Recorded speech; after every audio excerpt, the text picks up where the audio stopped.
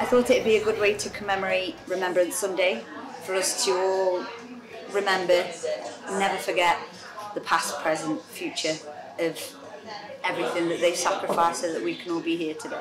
It's been absolutely crazy. Facebook, I mean, I've got a Facebook page that's completely blown up. Everybody is remembering people, they are congratulating us. For a tiny little country pub, it's not bad at all. I know a lot of people that have been in the army, been in the armed forces, the navy, this, that and the other.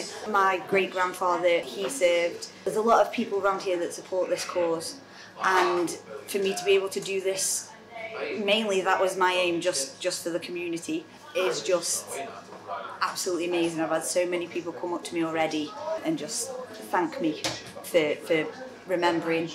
How long are you going to try and keep it this way? As long as I physically can, before I'm told to take it down, I guess.